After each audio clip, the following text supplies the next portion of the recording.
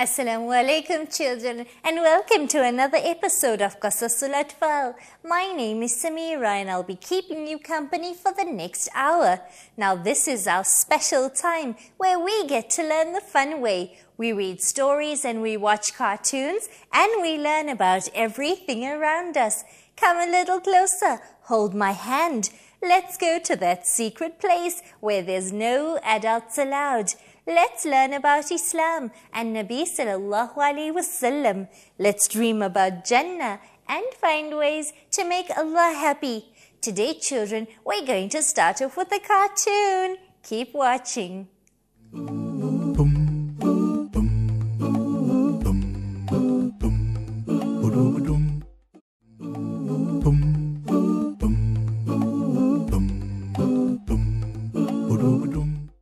Children, let's go watch Rupert Bear. I wonder what he and his friends will be up to today.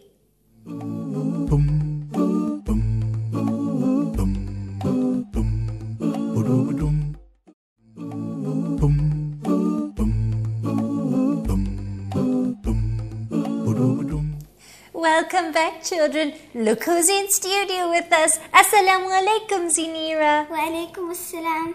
And how are you today? Alhamdulillah. That's good, mashallah. And tell me, Zinira, did you have fun with us last time? Che. Do you remember, children? Zinira showed us how to make those yummy fruit skewers. Today she has a story for us. But Zinira, before you read that story, shall we read some emails? Che. Okay, this email says, Assalamu alaikum, Samira. My name is Fatima and we love to watch your program. Assalamu alaikum, Fatima. Would it be possible for my daughter to study hifz to recite on your program? She's 15 years old and she knows 7 paras off by heart. Alhamdulillah and mashallah. Make dua for her as well as all the other students. Wow, mashallah, you're studying the hifz? That's amazing. Inshallah, you will do well and finish up and practice on what you know too. And may Allah make it easy for everybody studying as well. Let's read another email. This one says, Assalamu alaikum. My name is Amira. Assalamu alaikum, Amira. I made 24 cupcakes and it tasted mashallah. Wow, you made our cupcakes. I hope you enjoyed them and don't forget to make dua for us whenever you eat them. Let's read one more email. Assalamu alaikum. We really love your show. Do enjoy your holidays. I will, inshallah, and I hope you enjoy it too. Remember, children, if you'd like to send us an email to read out, send one now on samira@itvnetworks.tv. Zinira, would you like to read us a story? Che. Go ahead. A day's work. And this year again, the student who got first position in the school is Sayyid Amar Ali. Hearing this from the teacher's mouth, I was overjoyed. All my friends were congratulating me and slowly moving towards the stage to receive my prize. But all of a sudden, I heard my mother calling, Get up, Amar! You have to leave for school! And with this, a hard slap came my way. I quickly got up from the bed and was thinking of confronting my mother. And then my mother threw a sarcastic remark at me. You sleep late in the night. That's why you do not wake up on time in the morning. I opened my eyes, rubbing my cheek, took a view of my surrounding. It occurred to me it was all a dream. I remembered that I forgot to set an alarm clock, but what could be done now? The school van had left, and now I have to take a bus, traveling halfway on foot. Thank goodness have 45 minutes remaining. I jumped to my feet and rushed into the bathroom. It took me 15 minutes there. After changing into my uniform, I was putting on my shoes. I realized they were not polished. It came to me that my mother always asked me to arrange things beforehand in order to avoid last-minute hassle, but I never pay attention to it. MashaAllah. So far, children, can you see? Poor little Angel's day is going mixed up. Everything's going wrong because he didn't pay attention when Mummy said, do things on time and a day ahead. Do you follow that, Zinira? Yeah. That's good, MashaAllah. Now, children, let's go on with our story. Then I combed my hair, which seemed to decide to annoy me. As I tried to set my shabby hair, Papa kept on making fun of my laziness. I was getting so late, so I came out of the house without eating breakfast. At the bus stop, when I tried getting into the bus, someone pushed me so hard that I fell off the bus. I got up quickly and removing the dirt from my uniform. And then I did not want people's glances, so I got back onto the bus and paid the bus fare.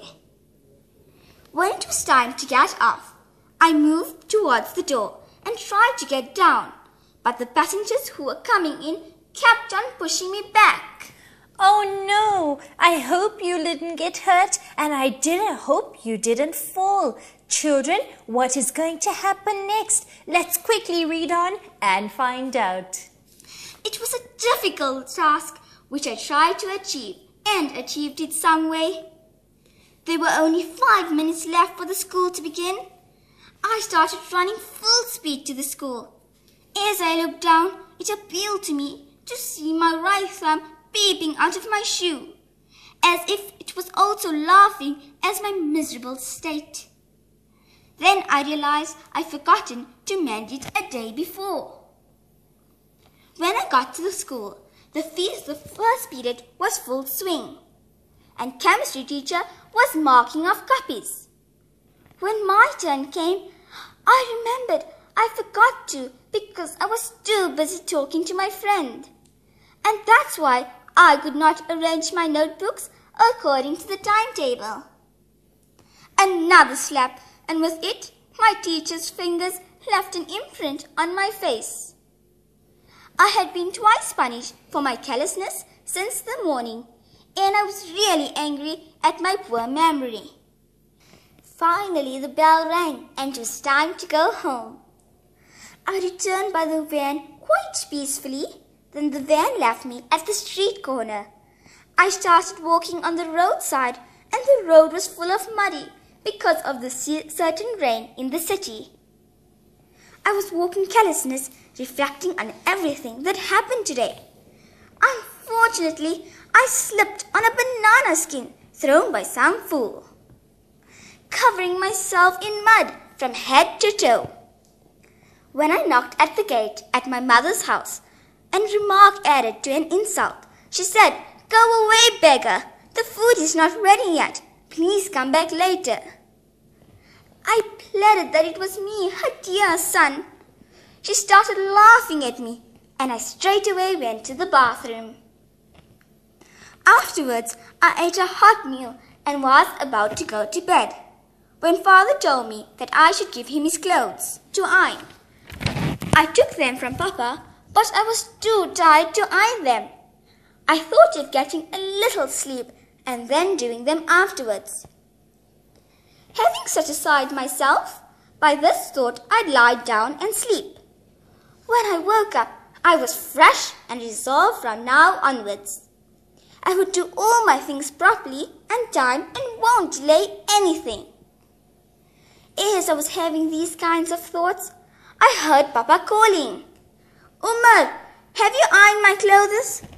Bring them quickly, I'm getting late."